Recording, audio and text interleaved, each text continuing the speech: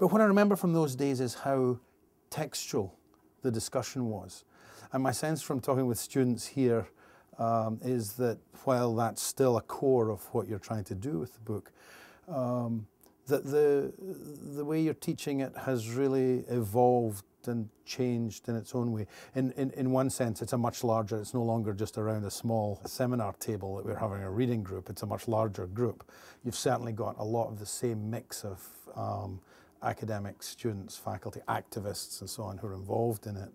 But at the same time, my sense is that your approach to the book has changed somewhat too. So I wondered if you might want to try and spin that out a bit. One of the great things about doing this all this time, I mean, when you think about it, teaching the same book for nearly 40 years sounds like an incredibly boring thing to do. And most people, if they taught the same course for 40 years, would go nuts just doing it. But every time I go through it, I find a fresh angle on it. And the fresh angle is sometimes something I didn't see in the text before, which now jumps out at me as being very significant. And the other thing that happens is that circumstances change, people's interests change, the intellectual background with which they come to capital changes. So actually taking this text and sort of putting it with the changing historical and geographical circumstances is actually in itself a very interesting exercise. I've always found a great deal of excitement about that. But the other thing that happens is that, yeah, there are many things I see in the book now which I didn't see before, in part because I've gone through it with so many different people seeing it from different angles that I start to see it from their angle, and then I see things that I didn't see before. But partly also because I think my own intellectual interests have grown and shifted, and therefore, in a sense, I'm changing the way in which I think about capital and teach capital, depending very much on the kind of circumstances that I'm writing about today.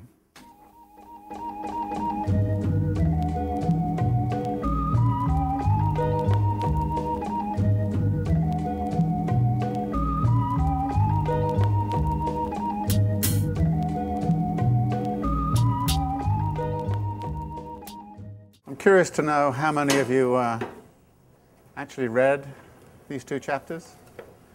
Wow, how many didn't?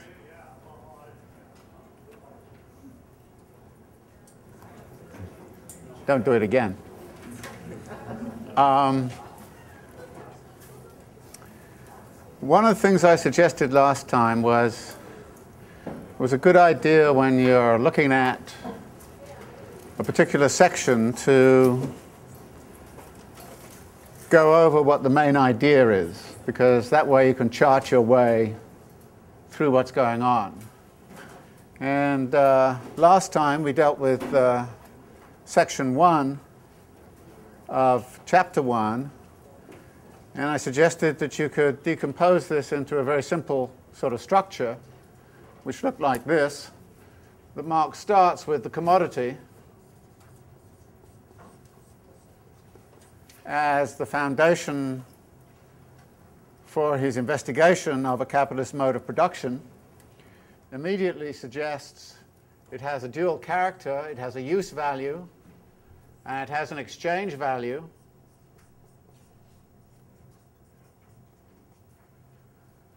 That the mystery about the exchange value was that the tremendous heterogeneity which existed of use values is somehow or other rendered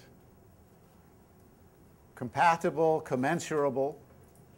And so Marx argues there must be something that lies behind exchange value which explains that commensurability. And what it is that lies behind is the notion of value. And he defines that as socially necessary labor time.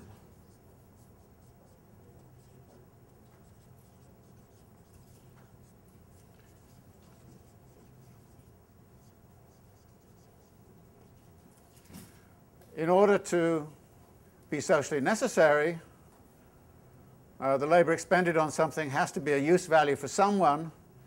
So Marx reconnects to use value, and so you start to see value as a coming together of both use value and exchange value in the concept of socially necessary labor time. Now, if you ask yourself this question of what is the structure of the next two sections, they go something like this. He concentrates on labour time. He's already distinguished between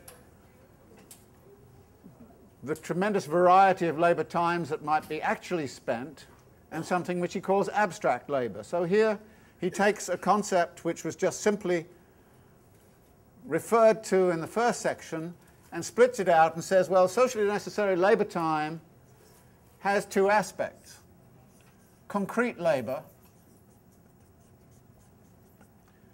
and abstract labour. And he talks about the difference between the two. But in the end, there's only one labour process. It's not as if one labour process is doing the concrete and one's doing the abstract. No, there's one labour process, and it has this dual character. It is both concrete and it is abstract. The question is, how do you find out what the abstract value is in the commodities you've produced? And the answer to that can only be found at the moment where abstract and concrete labour come together at the moment of exchange.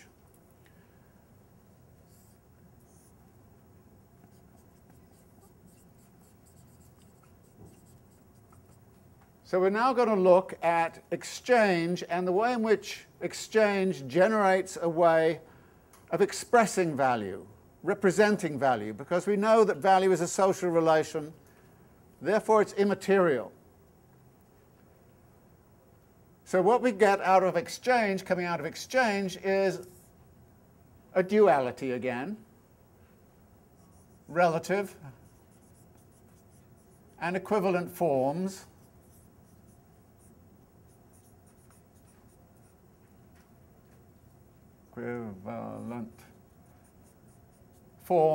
of value.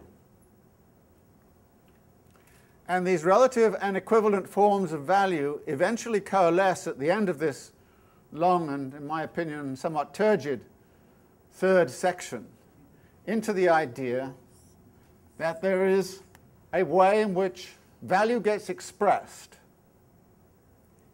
and it gets expressed in the form of a money commodity.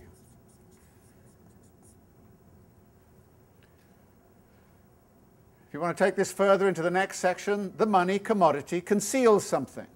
It conceals the social relation. So the next section is about the way in which there are social relations between things and material relations between people. Now, you can see a certain pattern emerging here in the nature of the argument. There is an unfolding going on. There is an expansion of the argument going on. And actually, if you look at the logical structure of the argument in Capital, you see it is in continuous expansion of this kind. Now, the classic way of thinking of the Hegelian logic is, of course, thesis, antithesis, synthesis. But these are not synthetic points. These are points which internalize a tension, a contradiction that needs to be further expanded and looked at. In this section, the first section, we have the argument that there is a distinction between abstract and concrete labour, but now we expand it. And out of that comes an understanding of how exchange processes produces a representation of value in the money commodity, the money form, the universal equivalent, as he puts it. So you see how this process of representation unfolds in Capital. But of course, at each point in this, he's going to make many other observations. This, if you like, is the sort of skeletal structure of the argument. But as he builds this argument, he builds in extra elements. And as those extra elements are built in, so what we see is a gradual expansion, not only in the terms of this kind of linear way, but it sort of expands in this way as well. It goes from a very narrow conception of the commodity to a broader and broader and broader conception as he works through these different elements. So let's look very concretely then at this section 2. He starts off on page 132, where he makes the very modest claim that I was the first to point out and examine critically this twofold nature of the labour contained in commodities. As this point is crucial to an understanding of political economy, it requires further elucidation.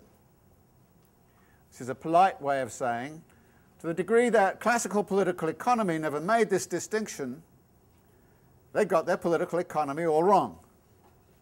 And I'm going to get it right because this distinction is fundamental.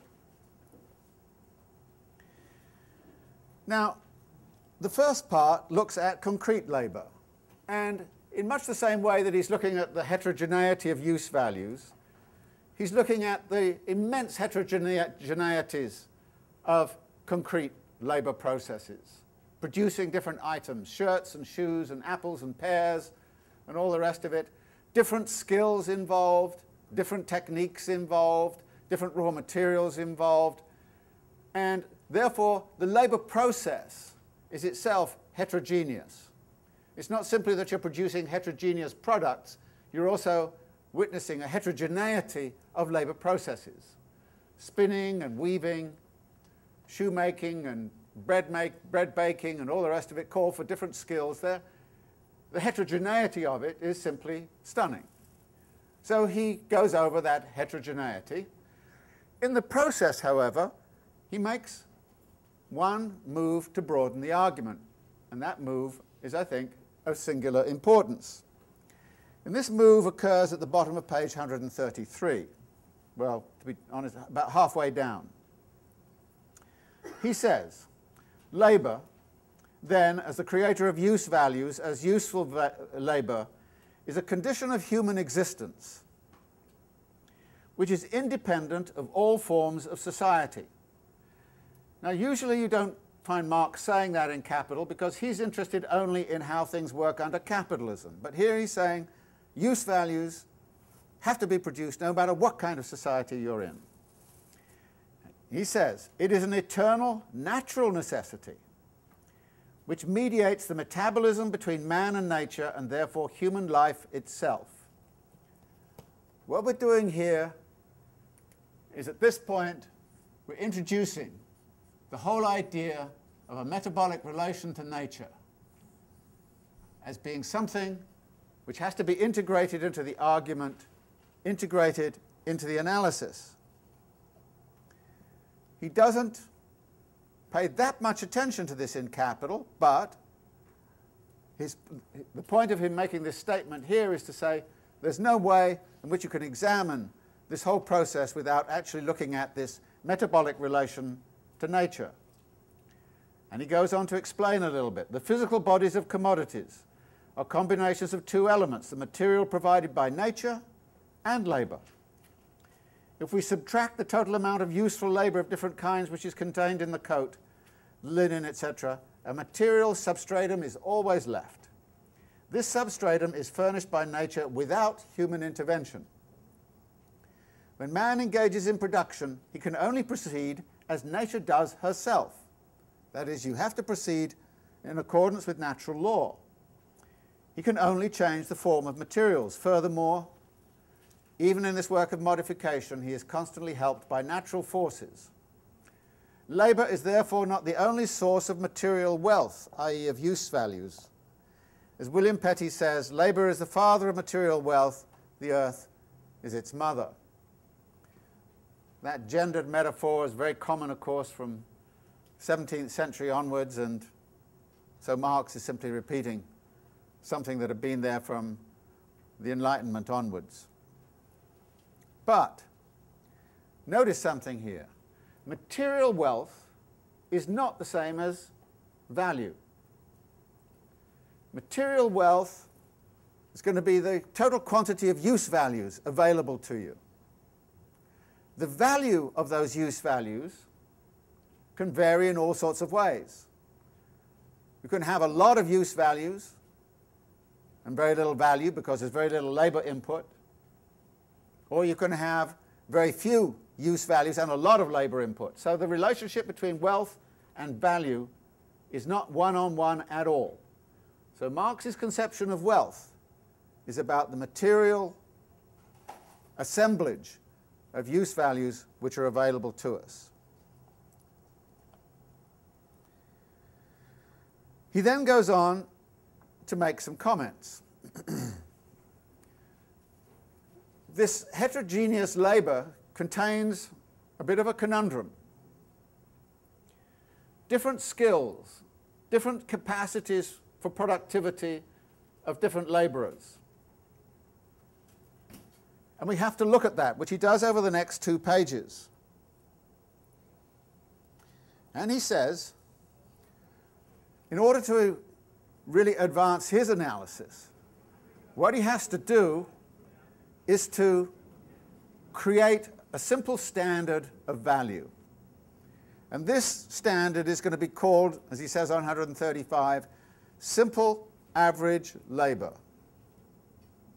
Now, simple average labor is not constant. He points out it is true, it varies in character in different countries and at different cultural epochs, but in a particular society, it is given. This is a move that Marx will often make. For purposes of analysis, I'm going to assume it's given, even though I know it varies all over the place. But for purposes of analysis, I'm going to assume there's something there called simple average labor, which is what the abstraction of value is about.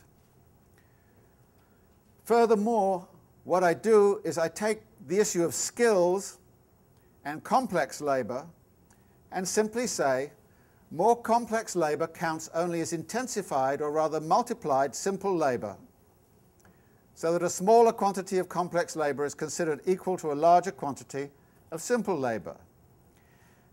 He then adds, experience shows that this reduction is constantly being made. He doesn't tell us what experience it is that shows us this. This is actually a rather problematic argument, and it goes under the title of the reduction of skill to simple labor problem in a lot of Marxian theorizing. And it poses certain difficulties for the way in which certain people have used Marx's value theory. So I want to signal the fact that this passage conceals something which is a bit problematic and which has been a matter of some controversy in the field of Marxian studies. What I'm going to do, therefore, is to ask the question, which we, I think, have to ask of this, what experience is it that shows this reduction is being made, and how is that reduction being made? And we'll come across some examples where we will find that argument laid out. So at the bottom of that paragraph he says, in the interest of simplification, we shall henceforth view every form of labour power directly as simple labour power. By this we shall simply be saving ourselves the trouble of making the reduction.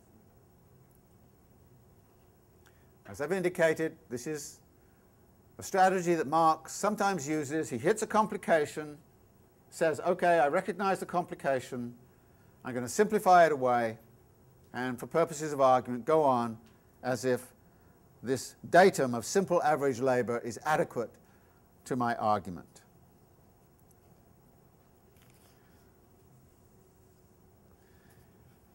On page 136, 137,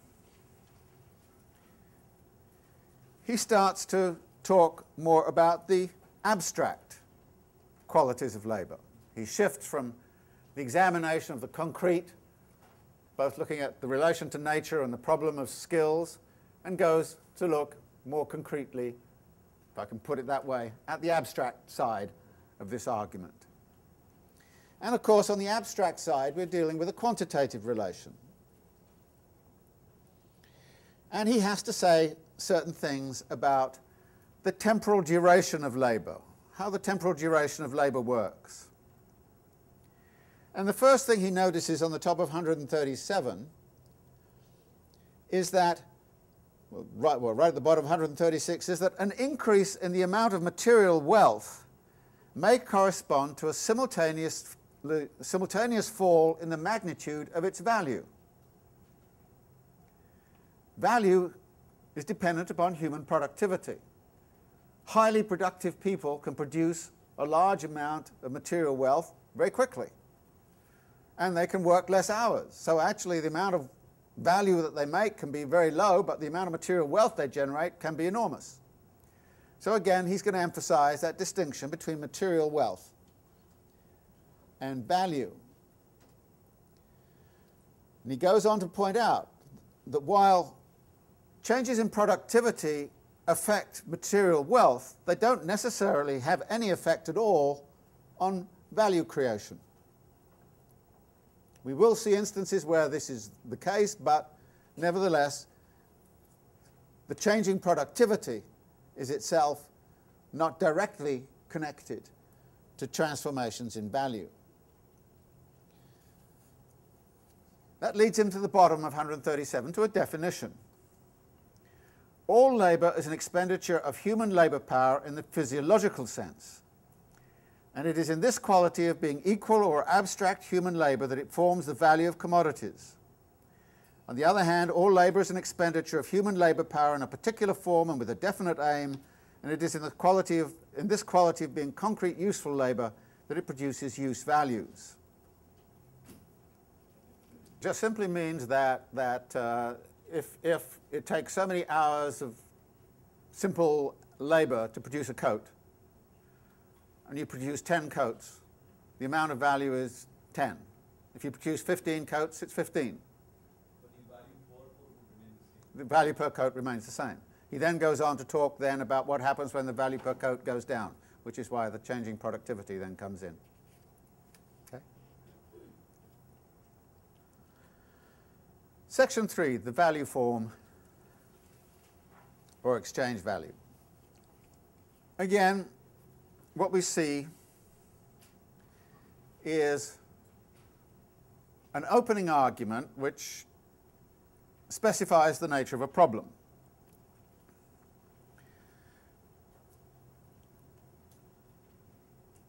And he begins with this discussion about the objectivity of commodities.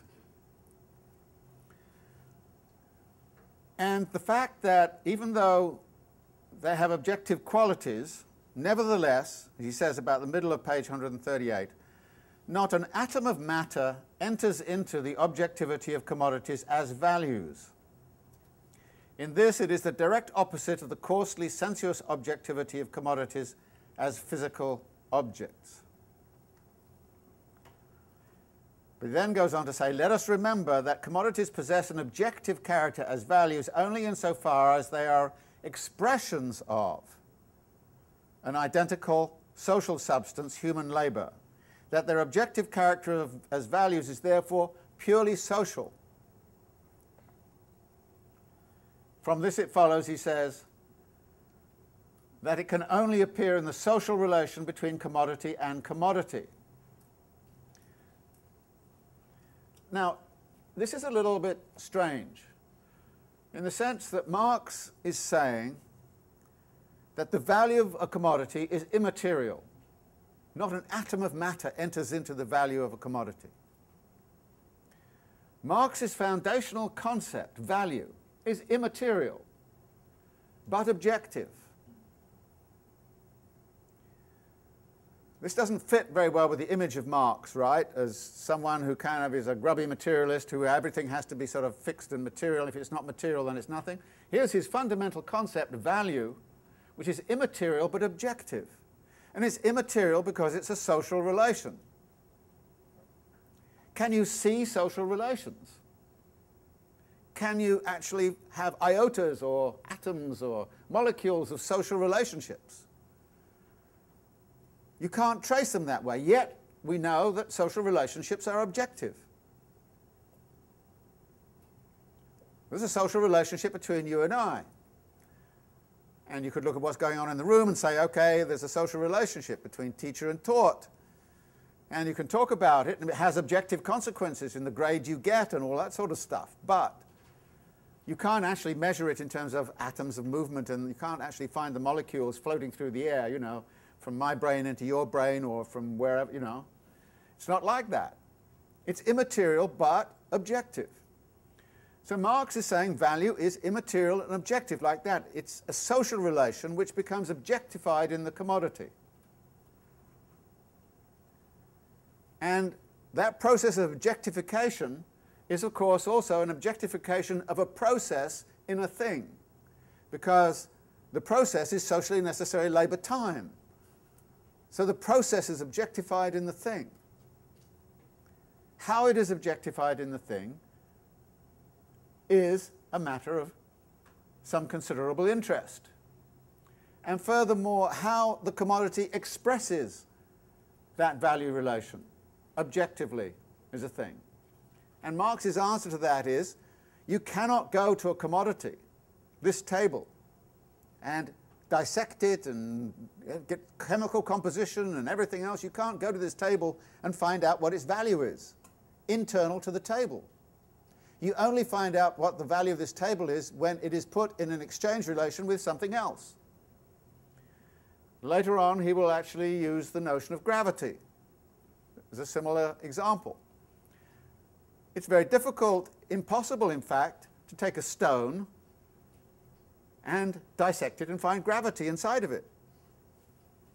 You can only find gravity when you put the stone in relationship to another stone. It's only a relationship between bodies.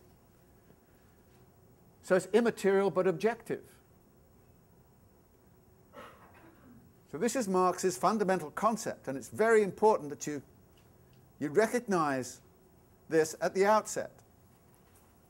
So when somebody comes along and says, well, Marx is just one of those boring materialists who doesn't have any, you say, well, how come? His foundational concept is immaterial but objective. And what is this about? And the immateriality is, of course, socially necessary labour time. But in order to figure out what socially necessary labour time is, you've got to have a form of appearance. So, on 139, again, he makes the modest claim, now, however, we have to perform a task never even attempted by bourgeois economics. That is, we have to show the origin of this money form. We have to trace the development of the expression of value contained in the value relation of commodities from its simplest, almost imperceptible outline to the dazzling money form. When this has been done, the mystery of money will immediately disappear.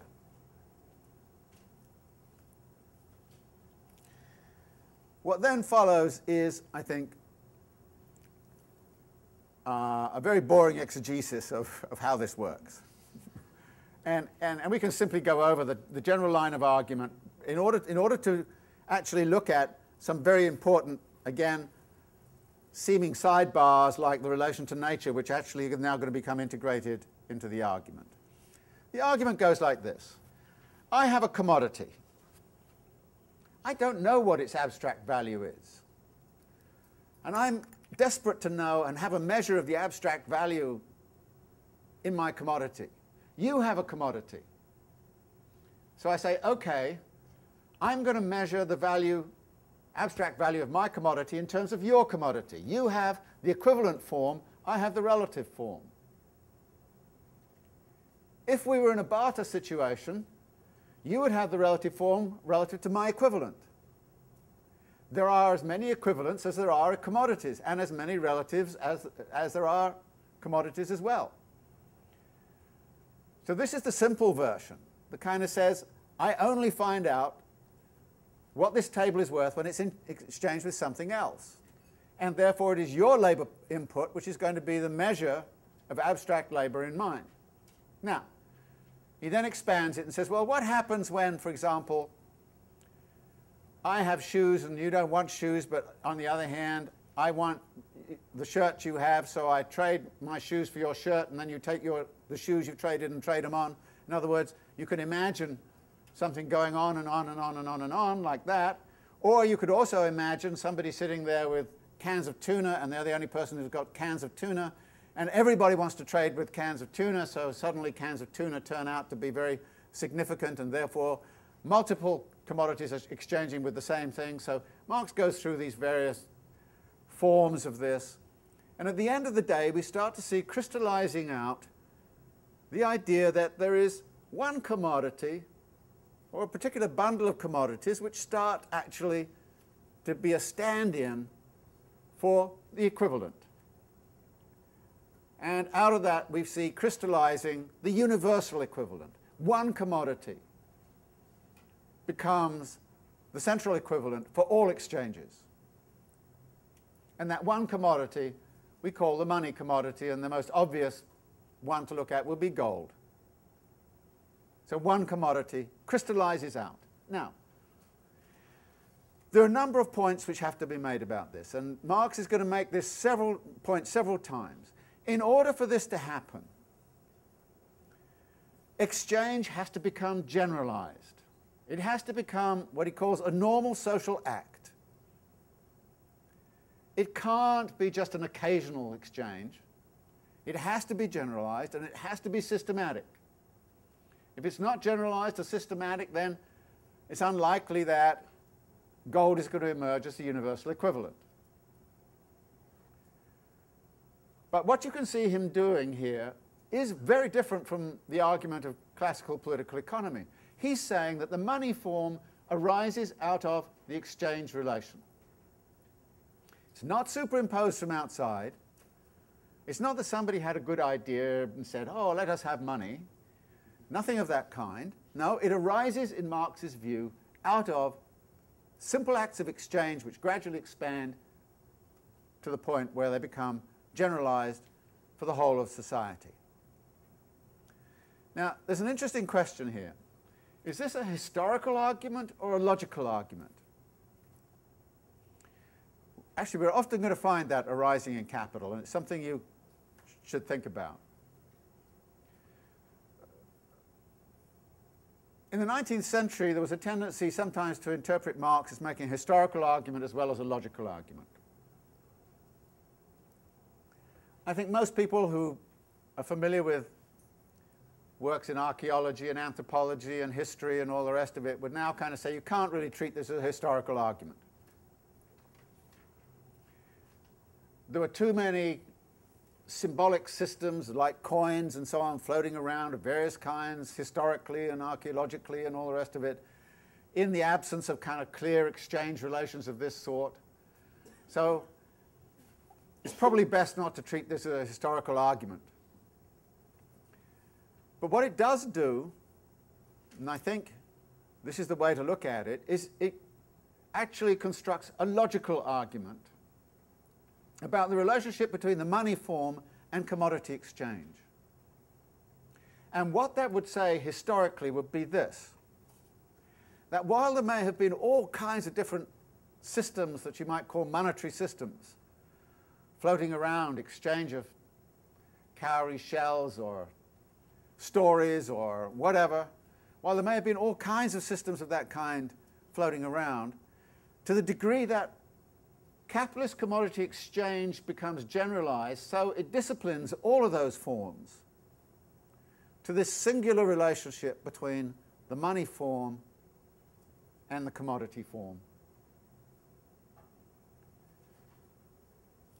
So in that sense, you could kind of say the logic of capitalism and a capitalist system would say that as exchange proliferates and becomes a normal social act, what this means is that money and commodities will move into this kind of relation, no matter what the original foundation of the monetary form may have been. But then there are some very specifics about this argument. And I want to just pay attention to occasional bits of language which I think are significant. On 142, for example,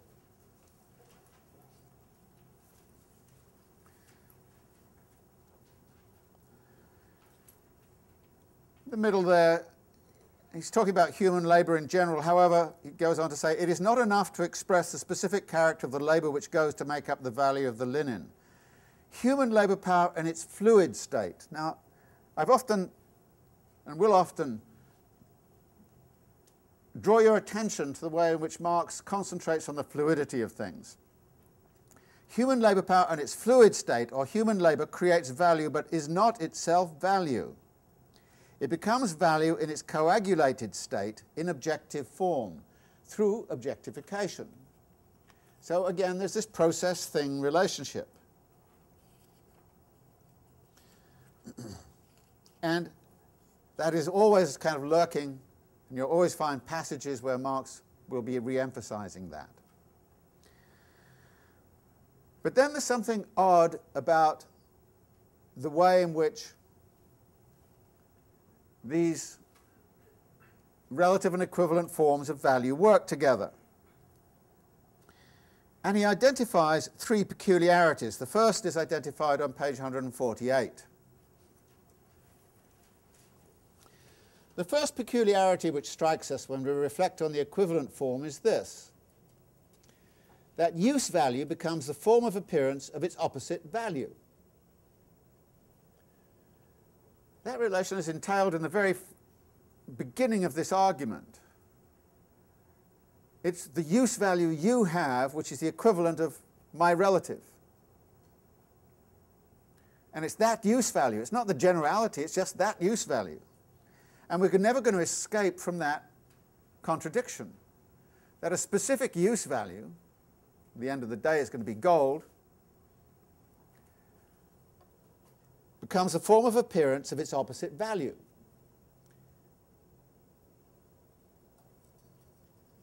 The result of that, on 149, is he starts to talk about the way in which, and this is where you start to get a precursor of the fetishism argument.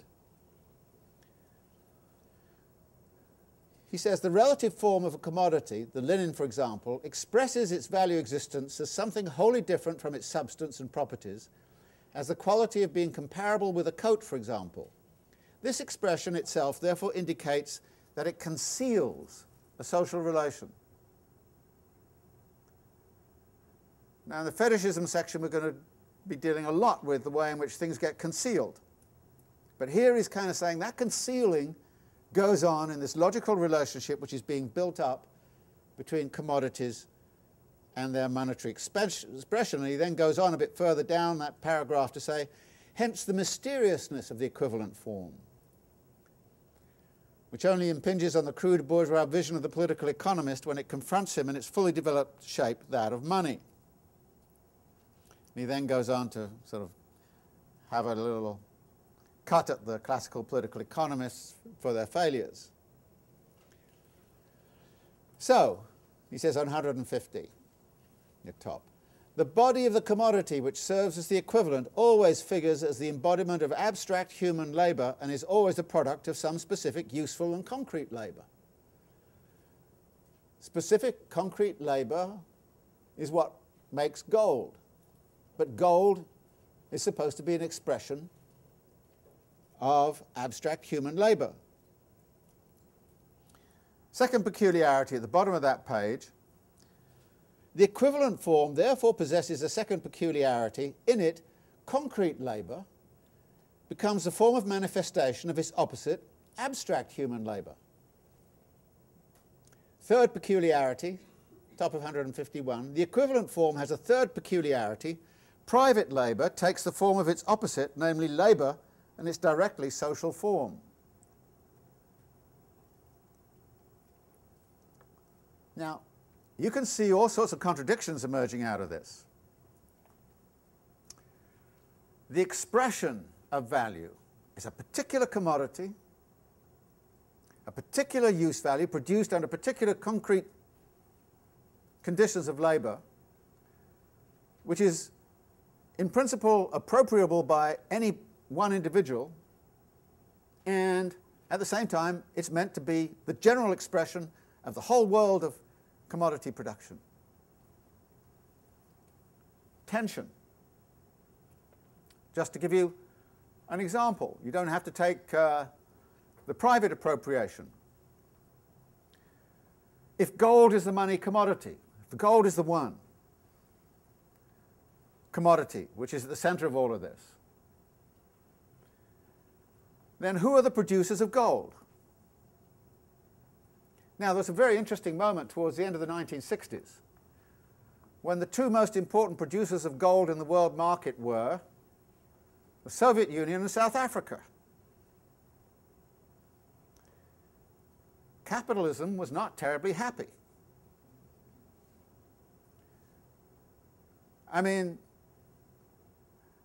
the Soviet Union and South Africa could actually mess up the whole gold supply system by flooding the market or doing something or other, you know. So in a sense, many reasons actually, that we went to a demetallic, a non-metallic monetary base from the 1970s onwards had everything to do with the fact that the powers that be in Washington and London and Tokyo and all the rest of it decided that, hey, we can't keep gold as a base. There were other reasons why they couldn't keep gold as a base. We can't keep gold as a base because of the political liability that lies in. So these contradictions that he's talking about here are likely to erupt in very specific ways. Who controls the money supply? Who controls those use values? What are the conditions of labor? What happens, as happened in 1848 when suddenly gold is discovered in California and there's a flood of gold into the world market? What happened when the Spaniards went into South America and stole all the gold from the Incas and all the rest of it and flooded Europe with gold in the 16th, 17th centuries, creating the grand inflation? You know, in other words, the fact that a specific commodity has this capacity to be the universal equivalent with all of those particularities about it creates a problem.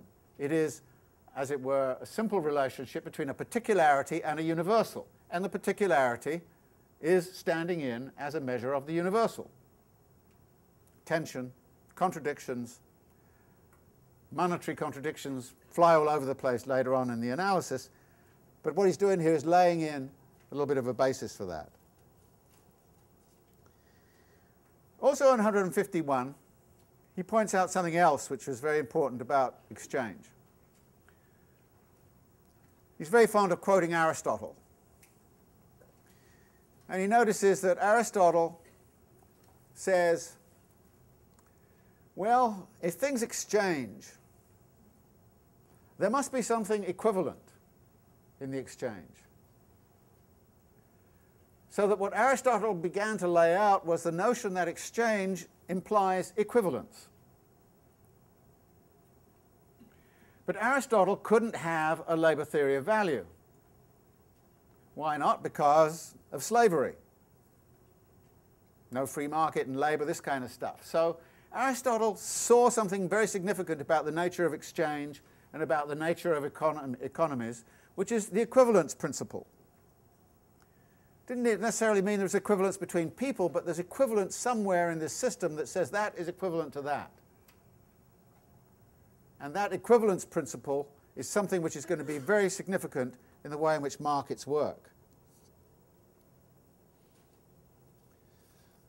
So Aristotle on 151 says, there can be no exchange without equality and no equality without commensurability. This is something which is very important for how markets work.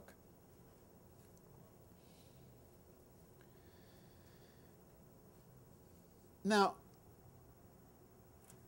what happens as this universal equivalence starts to become more and more present in the argument is this. And he points this out again on 153 towards the bottom. He says, the internal opposition between use value and value hidden within the commodity is therefore represented on the surface by an external opposition, i.e. by a relation between two commodities such that the one commodity, whose own value is supposed to be expressed, counts directly only as a use value, whereas the other commodity, in which that value is to be expressed, counts directly only as an exchange value. That is, what we begin to see is the beginnings of an emergence of something which is going to be crucial to the argument. an internal opposition within the commodity between use value and value is eventually going to be expressed as an external opposition between the world of commodities and the world of money. Those two worlds are suddenly become separate from each other. And as they become separate from each other, they can be antagonistic to each other. In other words, you go from an internal opposition to an external opposition with the potentiality for an antagonism.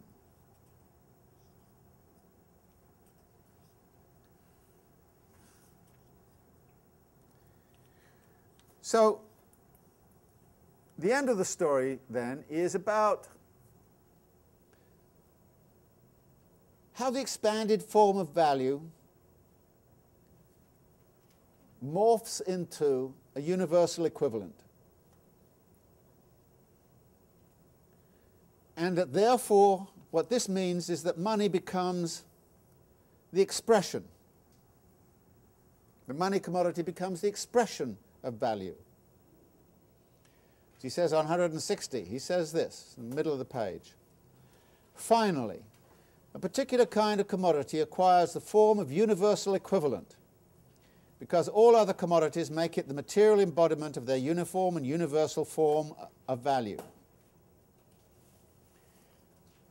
But then notice the next sentence. But the antagonism between the relative form of value and the equivalent form, the two poles of the value form, also develops concomitantly with the development of the value form itself. And that takes us into the final section just on the money form. So what we've done here is looked at the way in which concrete and abstract come together in exchange, how the relative and equivalent forms of value build in certain ways to generate this money commodity. Then that leads us into fetishism, but let's have any questions you have about this section and the preceding section. Yeah? What's interesting, you asked about whether Marx is intending, or we can use this as either a logical or historical argument. What's interesting is that people have come to apply this approach to historical analysis, and they have this concept of contingency and codification, so that capitalism develops as a series of accidents which Yes. become codified, and then there's also the question of consciousness. And that also brings to mind, I think, this notion of the true in the form of the true, and how, what can we say about the social relations under capitalist society when in capitalism you have expressions embodied in things that are in contradiction to something else, like for the expression of value is in a contradictory form in the particular use value of something, and this idea that truth is when representation and the thing itself coincide. And are these the only ways to have absurdities in a society? Well, they're not absurdities so much as I think Marx is all the time talking about the internalizations of contradictions. And those internalizations of contradictions also become generative. And it is the tensions there. And here we will get from a kind of complicated argument, which I don't want to go into in any great depth, but a complicated argument which says, you know, are we talking about Marx's mode of representation here? And his talking about contradictions, or are we talking about real contradictions that exist? Now, I've already indicated what I find fascinating about Marx is that he sets up, just in this chapter, this notion of a contradiction within the money form. And then when I'm looking at and kind of saying, well, why did they go off the gold standard in the late 1960s, you know? And then I kind of thought to myself, well, actually, this helped me understand something about that. And I think it was very real, and if you go to the literature, you find indeed it was real. There was a sort of nervousness about the empowerment of the Soviet Union and South Africa. So, you know, the relationship between Marx's argument and the realities around us and the tensions we feel in our daily lives is always a complicated one, and you have to work that through for yourself and work it out for yourself. But what you have to see him doing is he's making a logical argument here where he's talking about the way in which these contradictions get internalized in something like money. Like, what is money? It's a very interesting kind of question, you know. I mean, how many of you thought about what is money? Where did it come from? And I don't know if you know, if you go to Dickens' Dombey and Son, you know, there's this Mr. Dombey and little Paul is dying and he kind of says, "Papa, what's money?" And Mr. Dombey, the great entrepreneur, can't give him an answer. And little Paul's mother has died, so he said, "Well, can money bring her back?" And Mr. Dombey doesn't know what to say. What is money? What is it? And we're with it all the time, and we use it all of the time, but it's deeply contradictory. Also in terms of our relationship with it, in terms of the fetish. I mean, even I wake up sometimes and sort of go and check what's happening to my stocks and my pension fund, you know, sort of. So we get a fetish about it, you know. You say, well, what is it? You know, oh, it went up by 2%, yay, you know. Or it went down by 10, you go, oh my God, you know. So I have a contradictory relation to collapses of the stock market. On the one hand, I like it politically. On the other hand, I hate it personally, because there goes my pension fund, you know. So these kind of contradictions and tensions are there all the time in our daily lives, and so I think that we need to think about them. One of the interesting things about this section is that it's written in a completely different style. I mean, the last section is Marx with his dull accounting hat on, you know, this equals that and that equals that.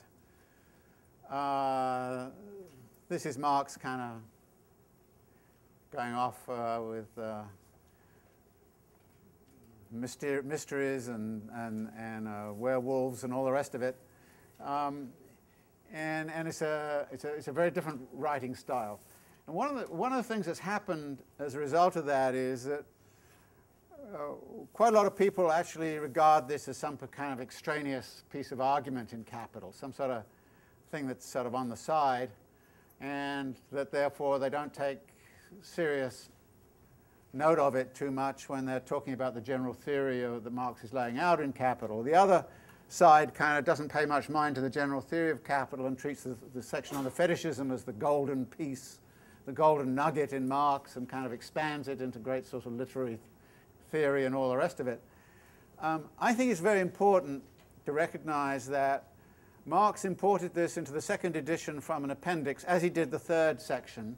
He rewrote them and brought them into the second edition, and therefore it was a very conscious move on his part to do this. But it also says something about Marx's technique, that he feels perfectly happy switching writing styles as he moves from one kind of topic to another, and he matches his writing style to what it is that he's really trying to convey.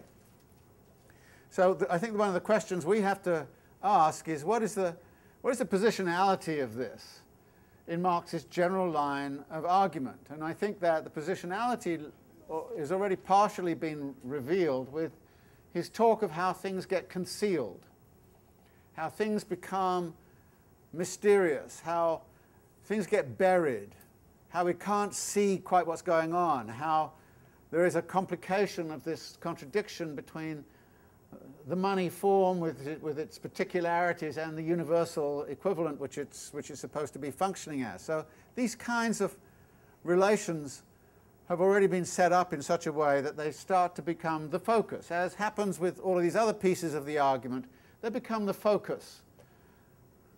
Ideas which have already been latent there suddenly become the focus of general kind of argument. And what he's interested in here is really two sets of things. First is the unraveling of the notion of fetishism of the commodity, in which an ordinary sensuous thing gets transformed into something, which he says on the bottom of 163, that transcends sensuousness. Something which, on 165, he says, sensuous things which are at the same time suprasensible or social.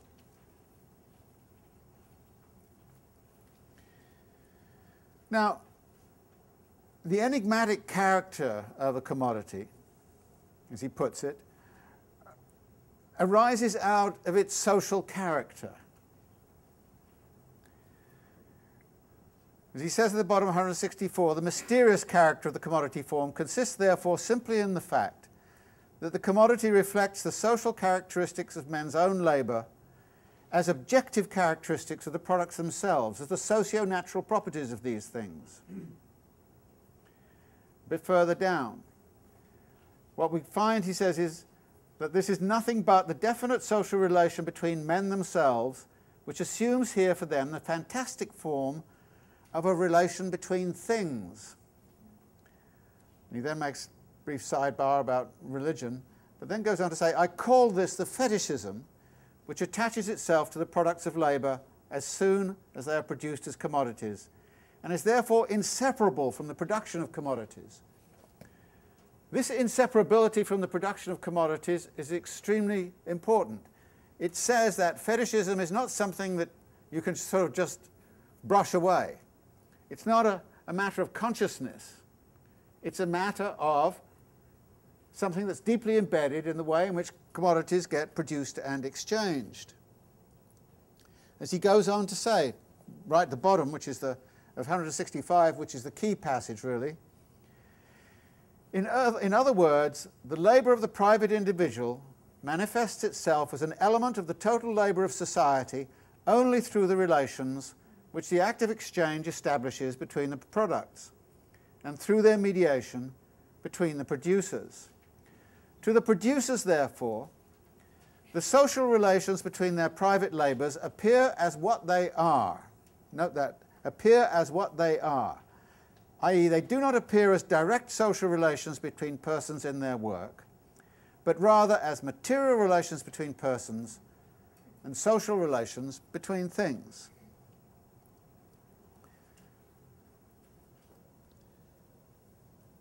Now, the argument in a way is simple enough. People under capitalism do not relate to each other directly as human beings. They relate to each other through the myriad products which they encounter in the market.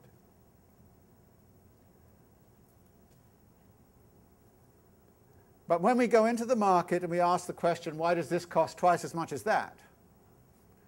What we're encountering is an expression of a social relation which has something to do, in Marx's view, with value, socially necessary labour time. Now, what are the ramifications of this? There are a number of ramifications. First off, we can't possibly know about the conditions of labour of all of the people who work to put breakfast on our table. We can't possibly know it. It's so intricate, it's so far-fetched, it's so far-flung. And when you take the inputs that are going into the inputs that are going to the inputs, the coal that makes the steel that goes into the tractor, that goes into the... Millions and millions and millions of people are involved in putting breakfast upon our table. And the big question then arises, well, where does our breakfast come from? I used to like to start my introductory geography classes with that question. Where does your breakfast come from? Now, go and think about it. And the first answer was, well, it came from the supermarket. You go, well, no, come on, go back a bit further than that. You know. And what do you know about the people who produced it? And by the time I got to about the third week, people would say things like, I didn't have breakfast this morning.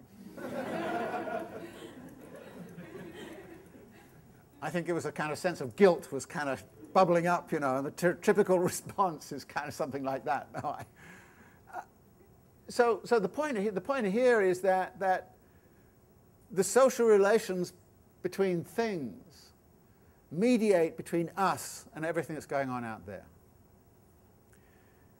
Now, Marx doesn't make this argument, but you know, I've had this argument, for instance, with religious folk who insist upon, you know, good moral behavior or something of that kind, and it's always about face-to-face relations. I'm good with my neighbor, I'm good with the person next door, I help the person on the street, I see this kind of stuff. And you kind of say, well, what do you do about all those people who are putting breakfast on your table? What's your moral responsibility to all those people? And the answer is, well, no, I am not interested in that. Well, that is where our real social connectivity to the world of labour lies. And it becomes very complicated to find out. So occasionally we do find out that, you know, this product has been produced under appalling conditions of labour somewhere, so we should boycott this product or boycott that product. But you can see how incredibly complicated this world is, and how the market system, and in particular the money commodity, conceals from us so much of what's going on in the world around us. And so Marx is starting out by kind of saying, we've got to confront the way in which that world works and recognize that it is concealed from us by virtue of the way the market is. And in so doing, he comes back to going back over the idea that commodities are objective, they exist. You can't go into the supermarket and look at a lettuce and find out whether it's been produced under conditions of exploitative labour or anything else. You can't do that. So you have no means of knowing, and if you do have a boycott of grapes from this place, you find the grapes turn up as if they had been produced in another place. But then he goes on a bit further and says this. We have to understand, he says at the bottom of 166, that men do not therefore bring the products of their labour into relation with each other as values, because they see these objects merely as the material integuments of homogeneous human labour. The reverse is true. By equating their different products to each other in exchange as values, they equate their different kinds of labour as human labour. They do this without being aware of it. Value, therefore, does not have its description branded on its forehead. It rather transforms every product of labour into a social hieroglyphic. Later on, he says, we tried to decipher what this hieroglyphic was. But the belated scientific discovery that the products of labour, insofar as they are values, are merely the material expressions of the human labour expended to produce them, marks an epoch in the history of mankind's development, but by no means banishes the semblance of objectivity possessed by the social characteristics of labour. Now again, what he's talking about here is the generalization of the exchange process, the global, the world of commodities, the global structure. And again, he's coming back to this idea that value does not walk around saying what it is. Value arises, the notion of value arises out of all of these processes. It doesn't precede them, it arises out of them. And the value relation is something which is produced specifically within a capitalist society. And it was a capitalist society that actually unraveled the labour theory of value. One of the first to actually come up with some version of the labour theory of value was Hobbes. And then we get a whole kind of line of Locke and Hume and all these kinds of people talking about this. And eventually, when you get to Adam Smith, you get a labour theory of value in Adam Smith and a labour theory of value in Ricardo. So the labour theory of value is not something that's been around forever. It is something which essentially arose with the rise of capitalism. But as we've seen, the labour theory of value, as classical political economy saw it, was labour time, not socially necessary labour time. No distinction between concrete and abstract labour, all of these things that Marx has been talking about. So the labour theory of value then, and the rise of the labour theory of value, was concomitant with the rise of the bourgeois epoch. And it follows from that the destruction of a bourgeois economy, the destruction of capitalism, would require the construction of an alternative value structure, an alternative value system. Or conversely, if you don't like the value system of capitalism and you want something else, then you better become a revolutionary very fast, because this is the dominant form of value which operates in our society, and it operates, as he says, behind our backs. We don't see it. We don't understand its consequences. We end up with a schizophrenic forms of value, like good face-to-face relationships, but I don't give a hoot about what goes on through the market. Those kinds of divisions.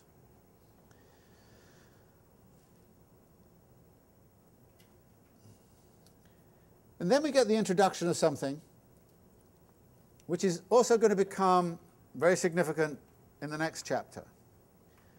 The bottom of 167, he talks about the way in which proportions of products get exchanged.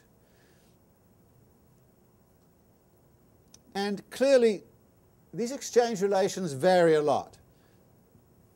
These magnitudes, he says, vary continually independently of the will, foreknowledge, and actions of the exchangers. Their own movement within society has for them the form of a movement made by things, and these things, far from being under their control, in fact control them. That is, the producers. Who's in control of this system? The producers? Or does the system control them? Now, of course, the argument that the system controlled them is not unique to Marx. The person who pushed it most strongly was Adam Smith, in the terms of the hidden hand of the market. It was the hidden hand of the market that guided things. Individuals in a properly functioning, perfectly functioning market society would not have any kind of control over the system. The market would be the controlling mechanism. And it would be the hidden hand of the market that guided us to the grand capitalist utopia.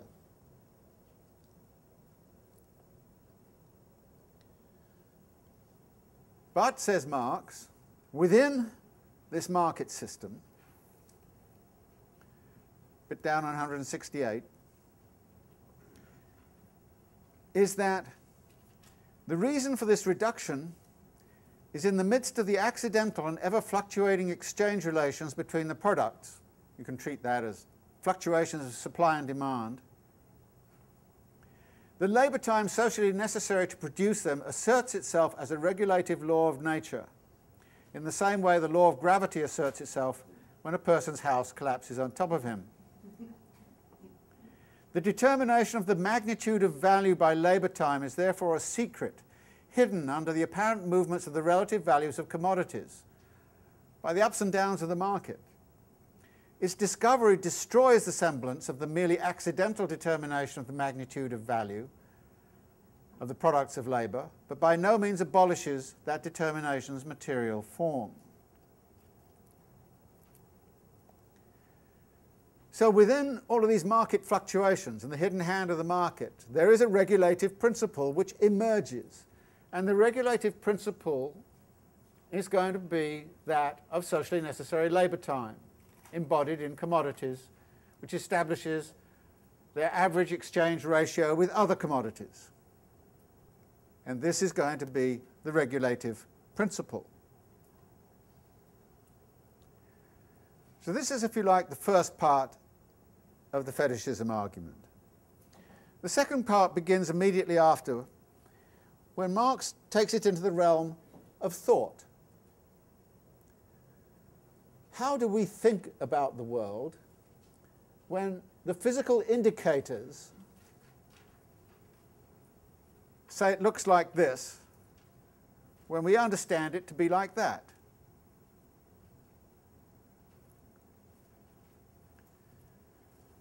The notion of fetishism suggests that there is a deep way of looking at something which is other than it appears upon the surface.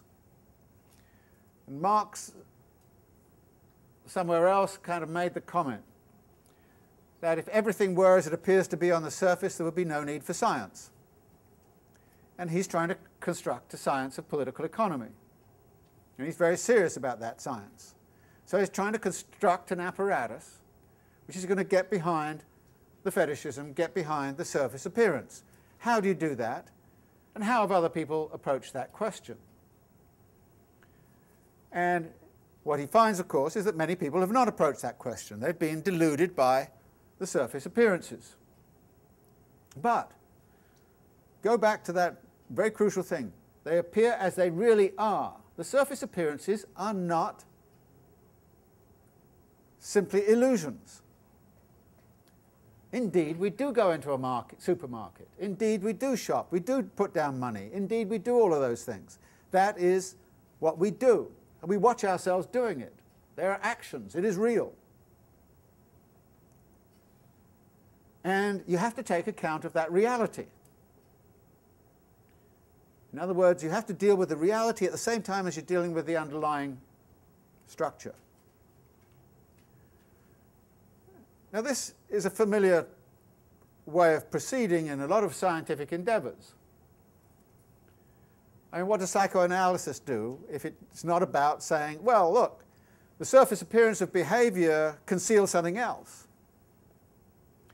But then a psychoanalyst wouldn't say, oh, well, that person who's aggressive and wields a knife like that is just feeling insecure, so don't worry about them wielding the knife. You get out of the way. You don't say this is an illusion. No, it's real.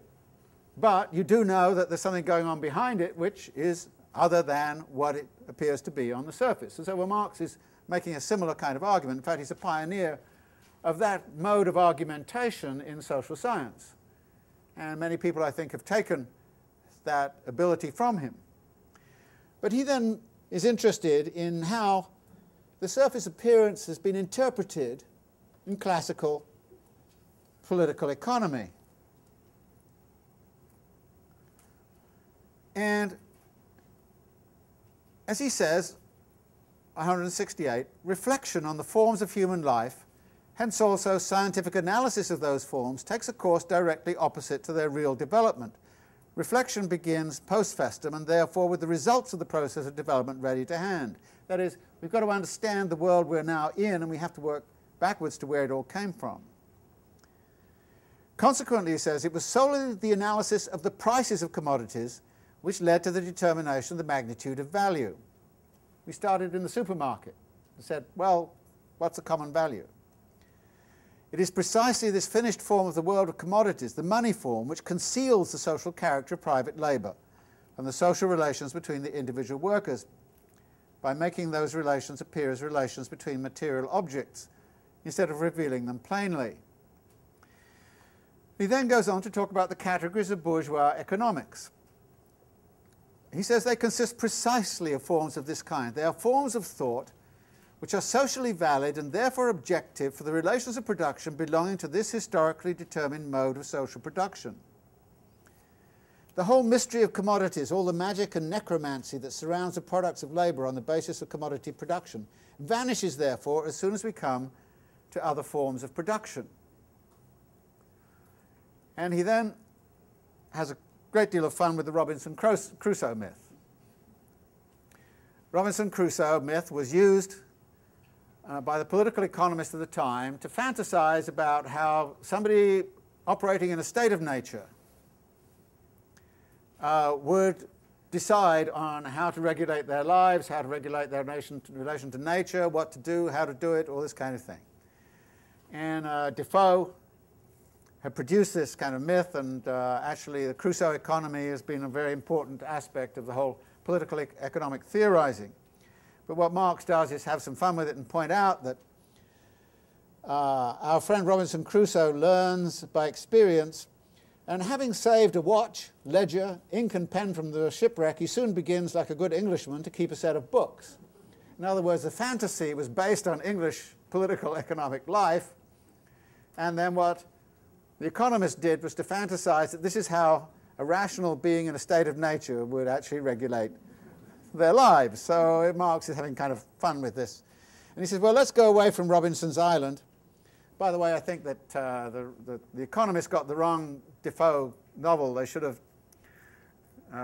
taken Moll Flanders It's much better. I mean, Moll is a classic kind of commodity character. She actually moves around and speculates on the passions of everybody else and has everybody else speculate on her passions. And there's this wonderful moment in Moll Flanders where she spends all her last money and everything she's got to sort of hire a carriage and dress very elegantly to go to this ball. And she goes to this ball and she meets this guy, and they both dance together. They decide to elope and get married, and they elope and get married in the local inn, and they wake up the next morning, and he says, "I hope you got some money because I'm dead broke."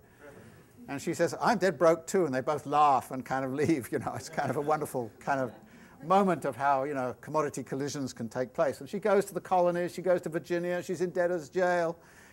It'd be a much better metaphor for what capitalism is really about than Robinson Crusoe. But anyway, we go from Robinson's Island, and we go and we look at a situation which is pre-capitalist. The world of personal dependence in medieval Europe. He talks about the corvée, and in which social relations, he says, between individuals and the performance of their labour appear at all events as their own personal relations, are not disguised as social relations between things, between the products of labour. If you're working for the Lord, you know you're working so many hours for the Lord on the estate. And that's it. I mean, and there's a personal relationship of dependency. So there's nothing obscure about that, nothing opaque about that. And he says the same thing about a patriarchal rural industry, a peasant family. And he even then goes on in the bottom of the page, 171, to talk about, let us finally imagine, for a change, an association of free men working with the means of production held in common and expanding their many different forms of labour power in full self-awareness as one single social labour force. This is one of the rare passages where Marx actually talks about some sort of fantasy of socialism and what socialism would be about. And again, he says, all the characteristics of Robinson's labour are repeated here, but with the difference that they are social instead of individual. And he goes on to talk about the way in which the social relations in a society of that kind would, on 172, be transparent in their simplicity in production as well as in distribution. So he's talking about the very specific quality, the opaque quality of social relations as they emerge under capitalism, and contrasting them with alternative modes of production in order to highlight the specificity of the world in which we have our being.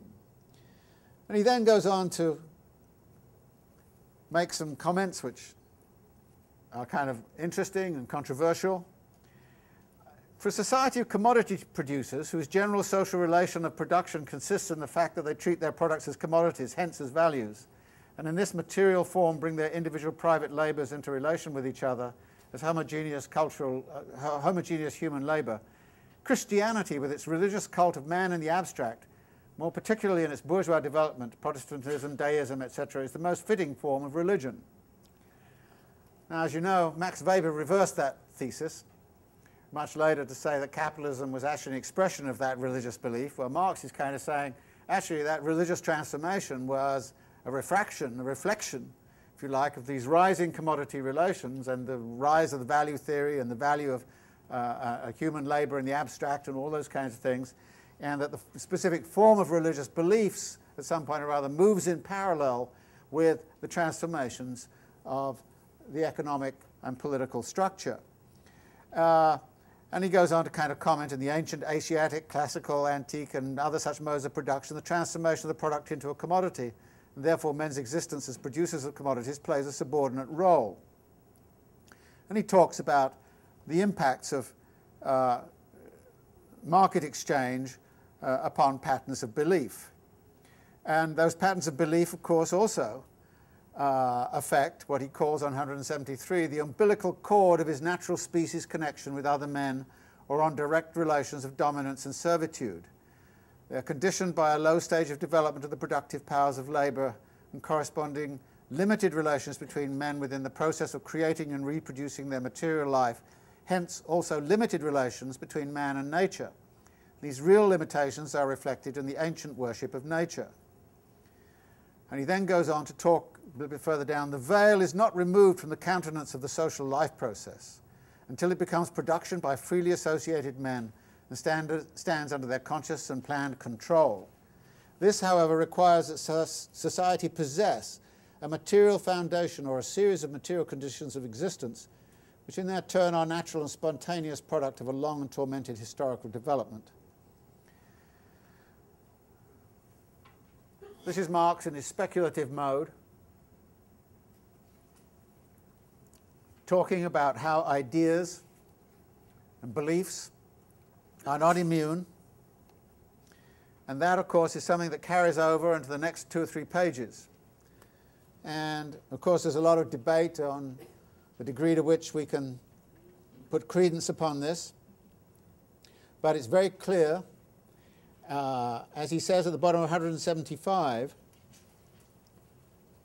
that he is reiterating a reductionist argument, in effect, when he says in the footnote, "My view is that each particular mode of production and the relations of production corresponding to it at each given moment, in short, the economic structure of society, is the real foundation on which arises a legal and political superstructure, and to which correspond definite forms of social consciousness, and that the mode of production of material life conditions the general process of social, political, and intellectual life."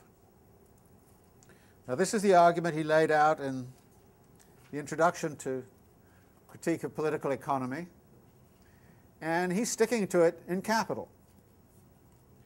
It's a reductionist argument that says that, beginning with an understanding of the labour process and the nature of the labour process and what the labour process is about, how human beings are organising their production, on that basis you can say a great deal about politics, about legal structures, patterns of belief, and the like. You may not like the reductionist argument, and you can disagree with it, but I think you should be very clear that Marx is saying that. That is what he believes, that's what he thinks is significant. My own view of it is that it's an inspired idea, but like most reductionist arguments, ultimately it fails.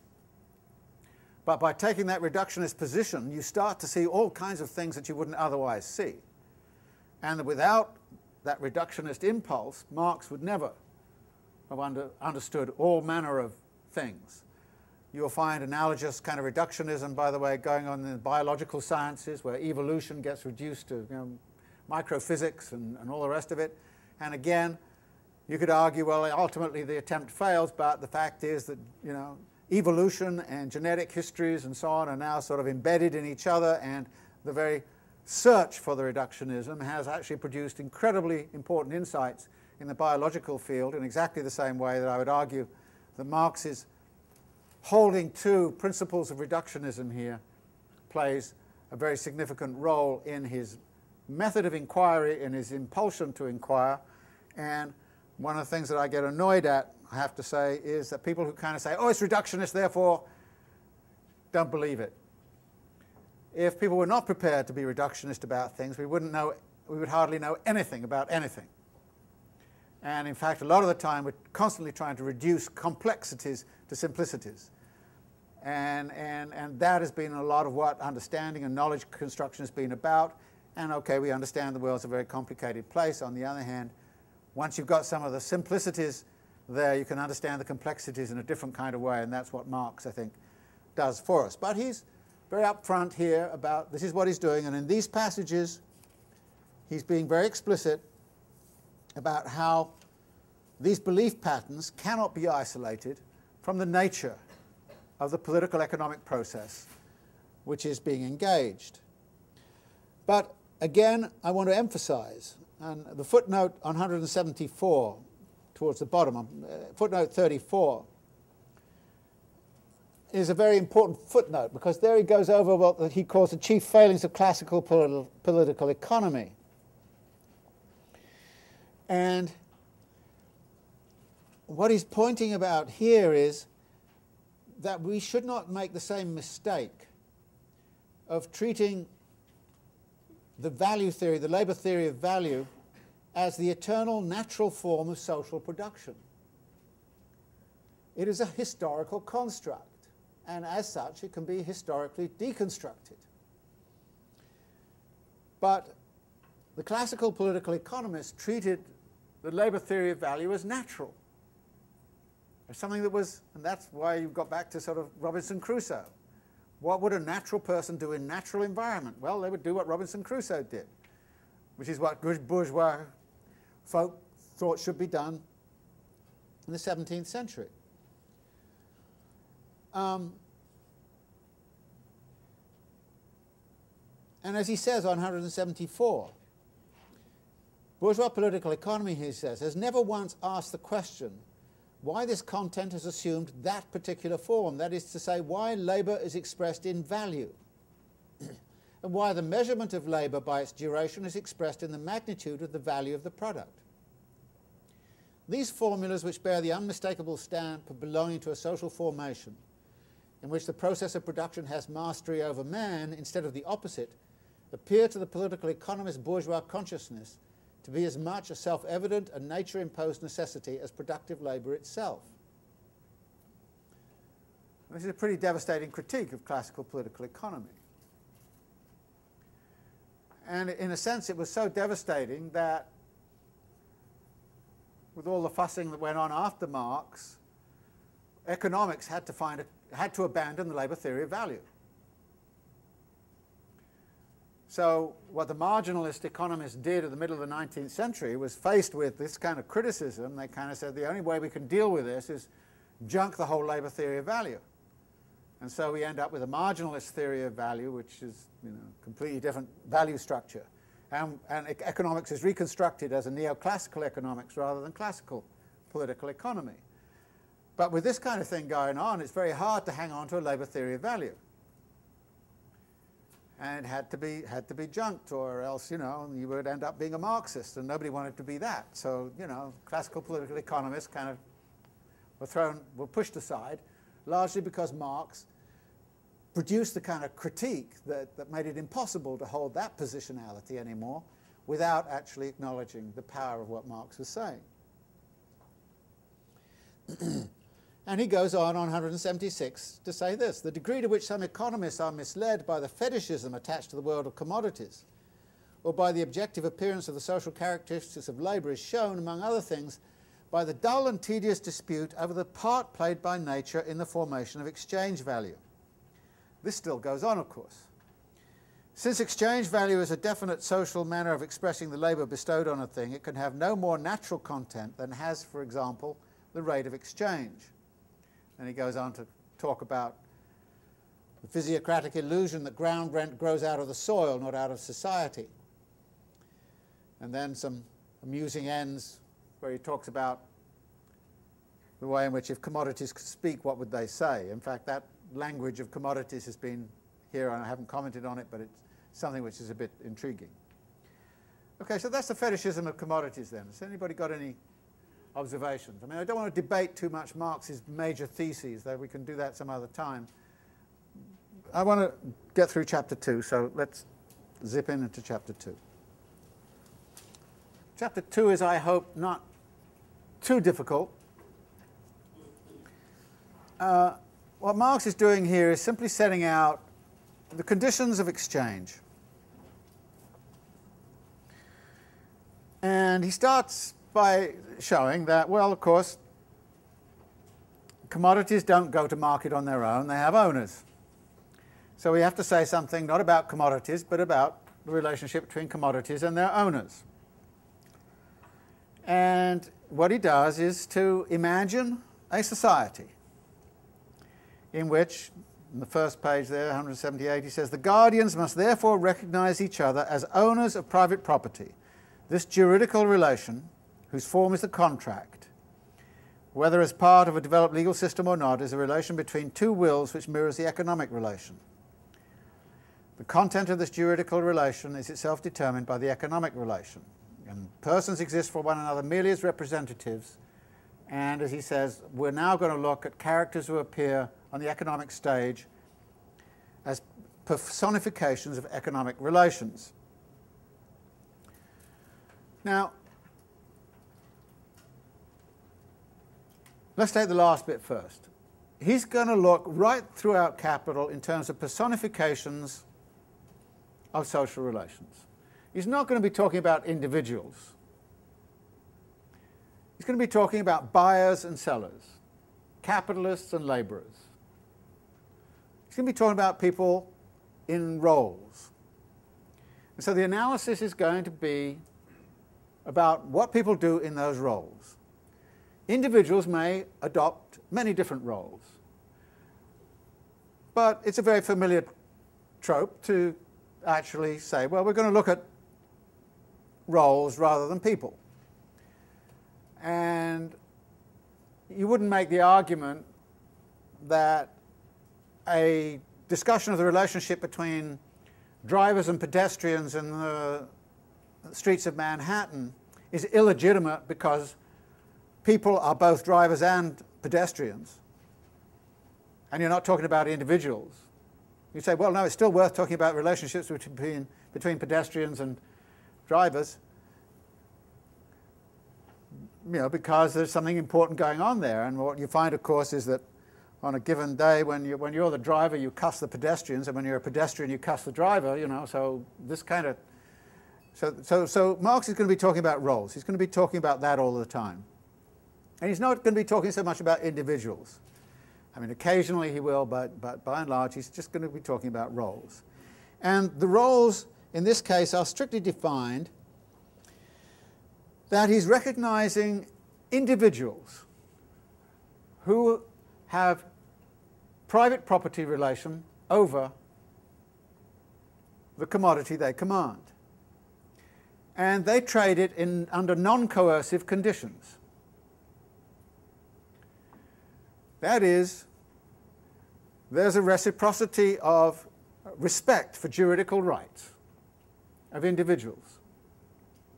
And this is actually a description of the kind of legal and political framework for properly functioning markets. And in that context, he points out that commodities are, as he says on 179, born levelers and cynics. Is always ready to exchange not only soul but body with each and every other commodity. The owner is willing to dispose of it, the buyer is willing to take it. As he says, all commodities are non-use values for their owners and use values for their non-owners. Consequently, they must all change hands. Now again, his argument here is historically specific.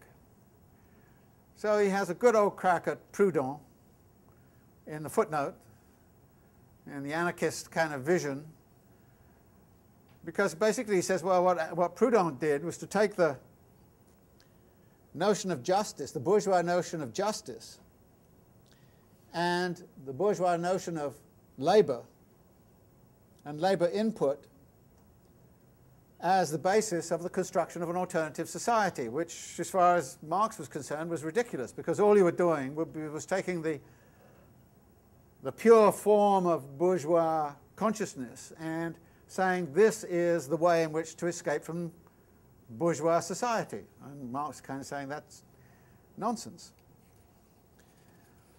So what we then go through to some degree in here is a recapitulation of the way in which money crystallizes out. As he says on 181, money necessarily crystallizes out of the process of exchange. And the historical broadening and deepening of the phenomenon of exchange develops the opposition between use value and value, which is latent in the nature of the commodity. We've come across this idea of this opposition before. He's now coming back to it, expanding it a bit.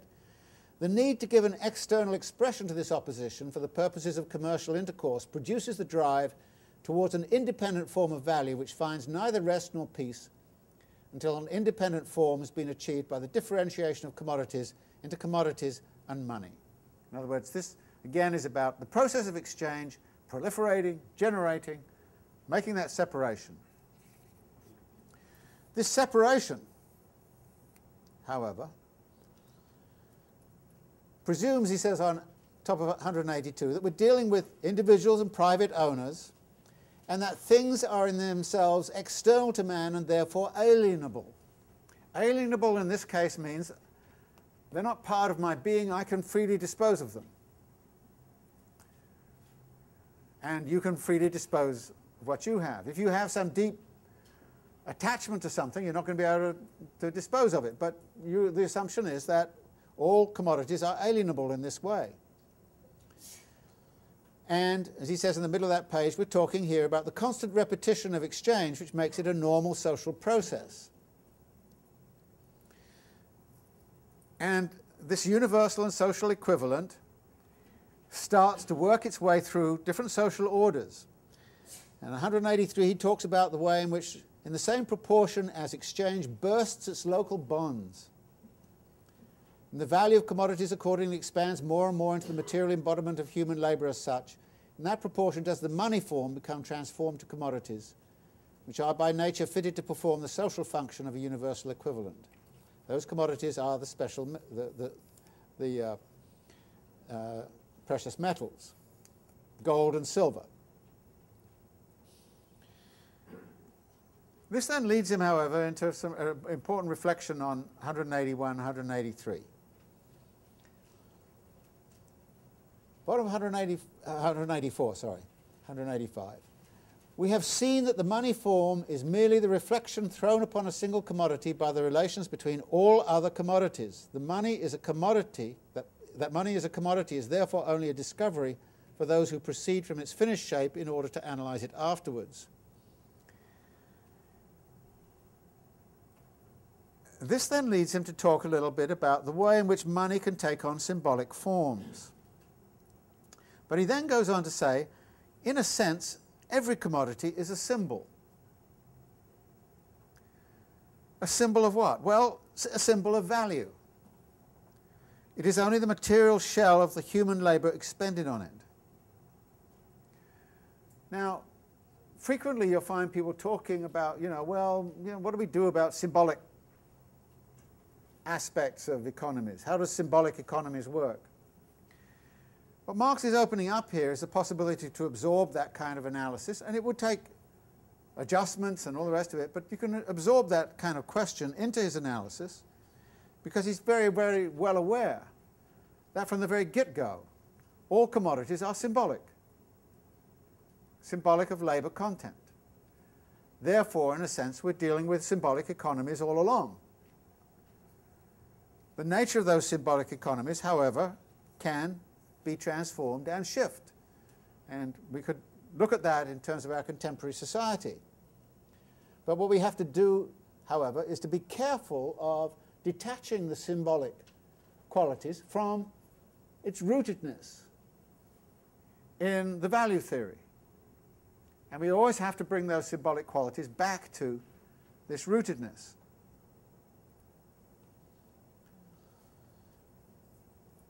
And as he says, at the bottom of 186, the difficulty lies in comprehending that money is a commodity. Not in comprehending that money is a commodity, but in discovering how, why, and by what means a commodity becomes money. That's a conundrum he's been playing with right the way throughout over these last few sections.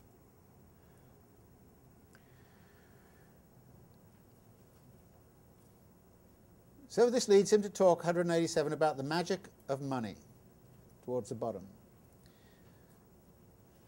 Then comes a very, very important sentence. Men are henceforth related to each other in their social process of production in a purely atomistic way. Their own relations of production therefore assume a material shape which is independent of their control and their conscious individual action.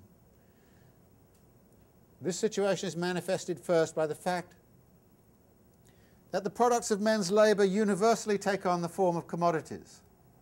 The riddle of the money fetish is therefore a riddle of the commodity fetish, now become visible and dazzling to our eyes. What Marx is doing here is accepting Adam Smith's vision of a perfectly functioning market economy. in which the hidden hand guides decisions. No one person is in charge. No one person can command. Everybody has to function according to what Marx will later call the coercive laws of competition in the market. Now, Adam Smith's thesis was that actually individual motivations of entrepreneurs and autonomous individuals acting in the market didn't matter. They could be greedy, they could be selfless, they could be whatever. They could be nice, they could be horrible. But at the end of the day, Adam Smith argued, autonomous individuals acting freely in the market, following their own wants, needs and desires in whatever way they wanted, would be led to produce a social result when mediated through the hidden hand of the market that would redound to the benefit of all. Marx is accepting that vision. And I think it's very important to understand why. Marx's Capital is a critique of classical political economy. Classical political economy held that if only you would let the market do its work, everything would be great. If only you would get the state out of the picture, if only you would eradicate monopoly control, if only you would do all of those things, you would end up with a social order that would be incredibly dynamic and socially just. That was Adam Smith's utopian dream. That was Ricardo's utopian dream. That was the utopian dream of liberal theory. Continues to be the utopian dream of neoliberal theory. Only let the market do its work and everything will be okay. Now, Marx at this point has a choice. He could say either markets don't work. We all know there's monopoly, there's power, and all the rest of it, messing around and destroying everything, so I'm not even going to accept that utopian project as being ever possible. Or he can, as he does here, accept the conditions of that utopian dream and then ask the question, is it really going to benefit everybody? And the big thesis that's going to come out in Capital is no. It's just going to benefit the bourgeoisie. It's just going to benefit the haute bourgeoisie. And it's going to screw the workers, left, right, and center. The closer you come to implementing this utopian project of liberal theory, neoliberal theory, the greater the levels of social inequality, the greater the degrees of injustice in society, and the greater the destruction of both environmental qualities and labor qualities will ensue. So Marx is accepting the terms of classical political economic debate in order to show that in their own terms they are wrong about the outcome. And he's going to prove it step by step by step. But in so doing, he's going to confine himself to the argument that the classical conditions which are laid out in Adam Smith's hidden hand are actually there and have actually been achieved. When we know they've not been achieved and they never were achieved, but we have gone through certain historical periods where people have tried to achieve them, as over the last 30 years, for example. So what Marx is doing is really trying to deconstruct the classical political economic vision of the liberal bourgeoisie in order to show that it's self-serving. But it puts him in a problem, and it puts us in a problem. When we're reading his analysis, we have to be very careful in saying, is he talking about a real capitalist society or this theoretical society which Adam Smith dreamed of and the classical political economists dreamed of? And sometimes those two things run interference with each other. Sometimes they mess each other up, and we have to watch out for that. Sometimes he ends up saying things which are not unrealistic precisely because of that presumption. So that's where we are. Where we're out of time. Next week, I want you to read the chapter on money. The whole of the chapter on money. Think about the structure. It's a very difficult chapter.